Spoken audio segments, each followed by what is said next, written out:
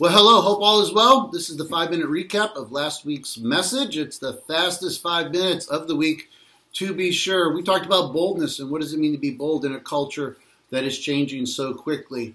We talked about the fact that we oftentimes tend to think the mark of a believer is their behavior, but maybe just maybe, the mark of a believer is the opposition that they face.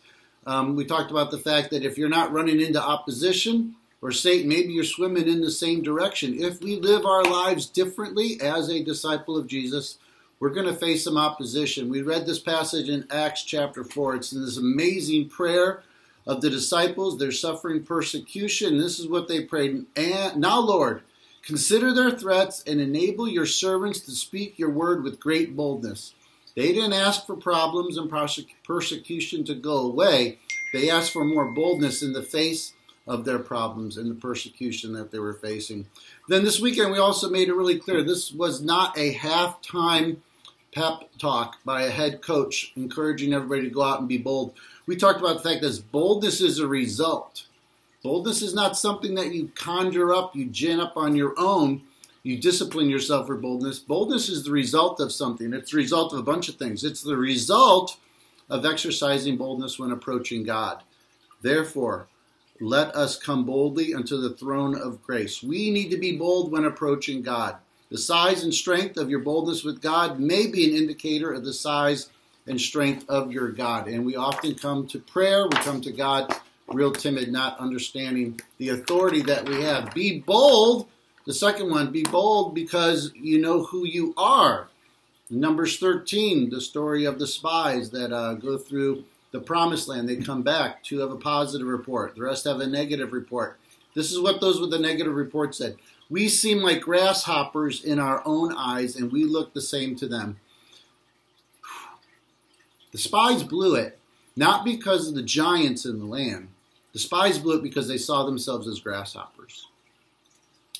We have a small, inaccurate view of God. We're going to lack boldness. When we have a small and inaccurate view of ourselves, when we see ourselves as grasshoppers in whatever giants we're facing, it's going to hinder our boldness. We need to have a realistic view. We need to see ourselves as warriors and not as grasshoppers. The third thing is you need to know what you're equipped with. For the Spirit, God has not given us a spirit of fear, but of power, love, and a sound mind. God has given us a spirit of power. We have authority. We need to walk in it. We need to grow in it. Love. Why is love listed here? Well, love does a couple things. It encourages you to be bold and to reach out, to want to make a difference. It propels you to make a difference in someone's life. But love also keeps you from being a jerk. You could be really bold. You could be a street preacher yelling at everybody that they're going to hell. That's being bold, but that's not love. So we need both power and love. And the version we read, the King James Version, has given you a sound mind. Other versions say self-discipline. But a sound mind is sober discretion, prudence, well-balanced, seeing things in perspective, steadiness. That's what it is. God has not given us a spirit of fear, but he's given us a spirit of power, love, and steadiness. All right? And last point, don't be bold on your own. Be strong and courageous. Do not be afraid. Do not be discouraged, for the Lord your God will be with you wherever you go. So if you're going to be bold in a changing culture, don't be bold on your own. And it's important to remember that he's got this 4-word phrase included in the text. Do not be discouraged. God knows that we're going to be discouraged. God knows that we're going to be frustrated. God knows that we're going to be overwhelmed, if I could use that word at times. So that's why he's telling us, I know you're going to run into stuff. Be strong, be courageous. Don't be discouraged. It is easy for us to be discouraged. And another phrase in this passage that you probably know so well is the Lord your God.